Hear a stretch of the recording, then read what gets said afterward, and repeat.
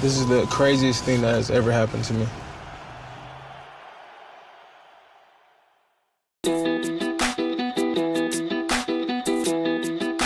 Growing up in the South, in everybody's neighborhood, there was a football laying around somewhere, so my mom signed me up for football when I was probably about 6 or 7 years old.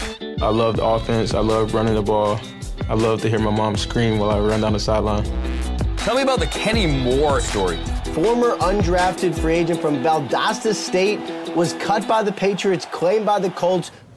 Having the secretary from New England tell me that I was going to Indianapolis was a blessing in disguise. And it's Kenny Moore! I mean, he comes off that blitz like a man possessed. I'm just happy to be a Colt.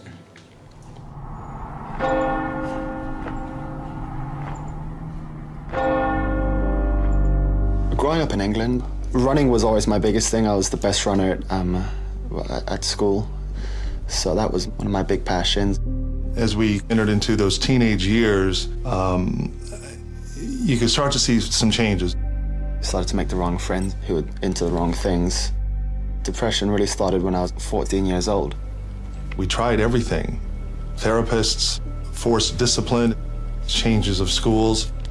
What is it that's going to help him feel better about himself? It's hard for a person to accept himself that he might have an addiction problem. I did attempt once or twice to basically end it. Yeah. You don't know if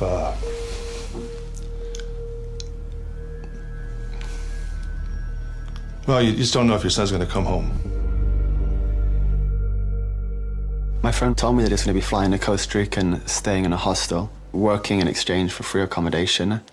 My wife and I were like, we don't know if Max is going to last another week in London. Let's let him go.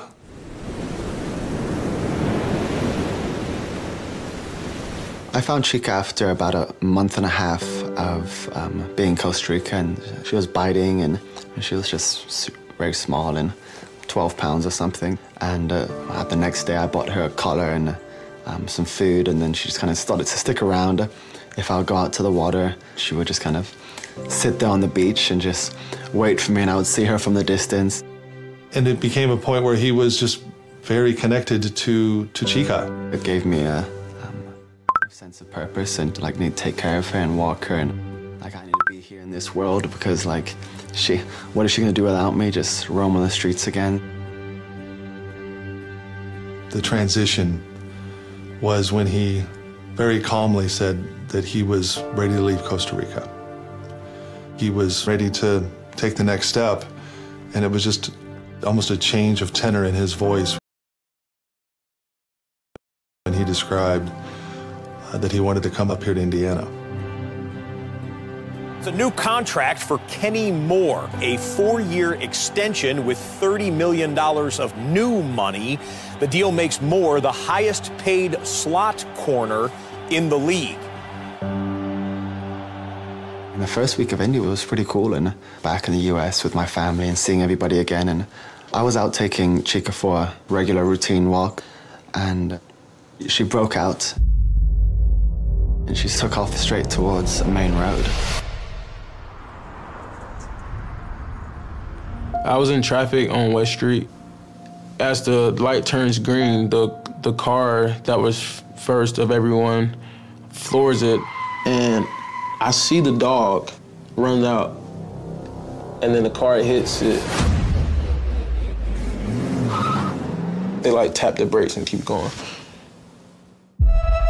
I ran up to her, and I mean, there's blood. She's like, look, she was having a seizure or something. Like, is she just about to die on me right now? I saw a car pull up and a door open, and Kenny said, I got you, we're going. I jumped into the car with Chica, and the whole entire car ride, she was biting my hand so hard because she was in just so much pain. And I remembered that my hand was like dripping with blood. He was telling me that the dog had saved his life.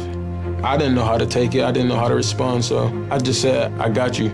I'll take your dog to the vet for you. It'll be all right. Kenny jumped out the car and ran towards the door, and told them what happened. The vet says Chica's gonna die without surgery now. They push into the surgery room. spot the football at the 37-yard line. Play action, rolling left. He's trying to go upfield, and the ball's picked off. It's picked off by Kenny Moore. Kenny saved Chica that day. And arguably, by doing so, he saved Max. I'm not sure to what extent it did for his life, but it kept a friend as far as Chica. And he gained one in me. I'll always be thankful for him.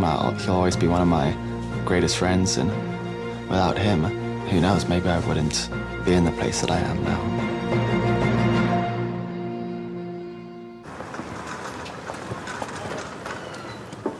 First of all, Drew, I want to thank you so much for sitting down with us. It's nice to meet you, Melissa. The question everybody wants to know, how is Max doing right now? He's doing great. He's, you know, I think when these kids go through the trauma that they go through and get to the other side, it's still something that will be with him forever, but now he's managing it. You first shared your family's story in a blog called Stay in the Game. The response that you got was far bigger than you ever thought you would. Yeah, we ended up having over 500,000 people read the blog, and then other folks would send it out through other channels, and we had folks from around the world ask if they could translate it into Portuguese or into French and share it in their countries, and it was just powerful. I'd like to read back a comment that we read on your Twitter page. I'm reading this 7 years and 1 day after we lost my nephew. I'm so glad Max has stayed in the game. Yeah, it was amazing to me. There were a lot of those messages from folks who had lost their kids. They were grateful that maybe this would prevent it from happening again to somebody else's. So I was just like, wow. And some of the things that subsequently happened were pretty incredible. Like what?